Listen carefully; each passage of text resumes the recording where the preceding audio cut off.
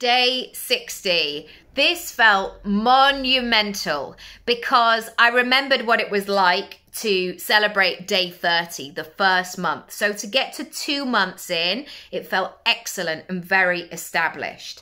And I wrote, it didn't matter that it was freezing today. My joy at my own consistency carried me through. And yes, I celebrated, you can see the reel down below, with a gladiator hair flick.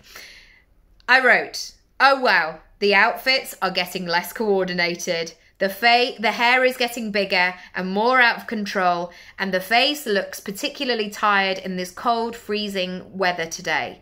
But I did it.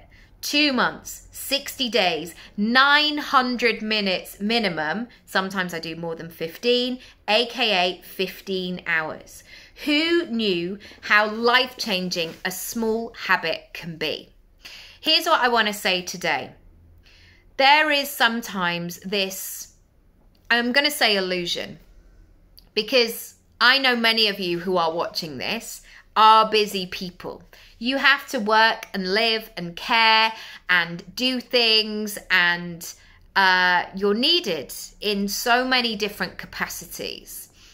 And I believe, because society tells us this, that one day we will have white space in our calendar where we don't have to do anything.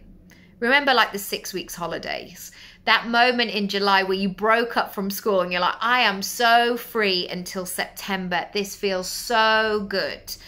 And even in our house, like, we have to do jobs around the house, and we couldn't, God, I can hear it already. I'm going back to that place.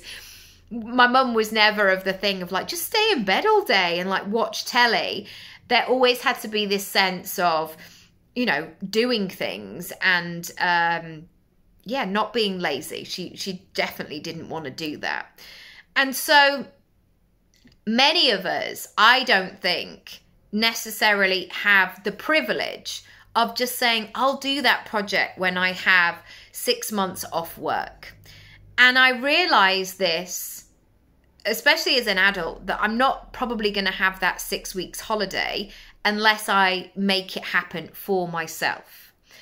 And so the only way to still do all of the things that I want to do is to make it happen and break it down into small chunks so it feels manageable. It feels possible.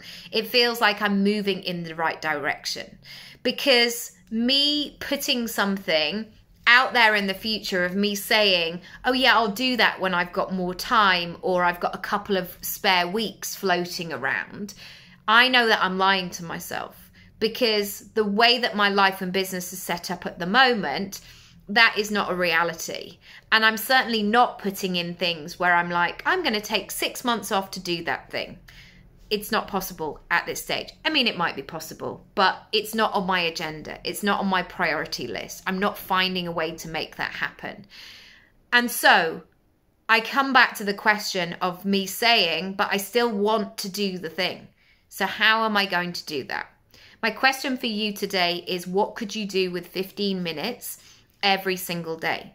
And fast forward 60 days from now, imagine you've cultivated 15 hours in 2 months, 900 minutes minimum. If you've got more time, great, add it in. But imagine what you could do. Maybe you want to write a book. Imagine what you could write in 15 hours. It could be pretty incredible. So instead of just shelving these things until you've got more time, I invite you today to bring them in. See you tomorrow for day 61. Bye.